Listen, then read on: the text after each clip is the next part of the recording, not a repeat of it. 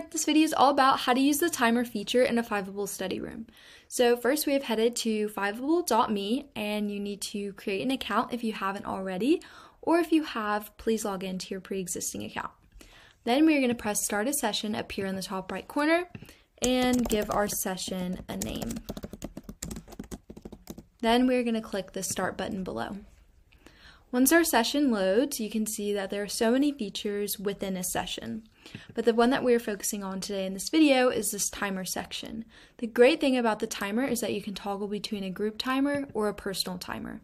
This is awesome if you're in a Discover room and you're studying with other students who are using their own timer, but maybe you don't want to use that timer. So you can toggle over to personal and click down here to set your duration.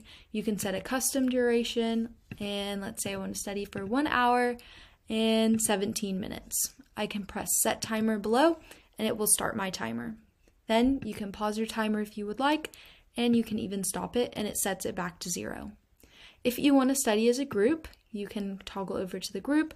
If other people are in your study session, then they can also follow this timer as well. So let's say we want to select 25 minutes, press the clock symbol, and it starts our timer. A cool thing to note is that you can also disable timer notifications. When your timer runs out, it will normally make a ding noise to let you know that your timer has finished. But if this is distracting and you're trying to study in a super quiet space, then you can click this bell icon right here and it will silence those notifications.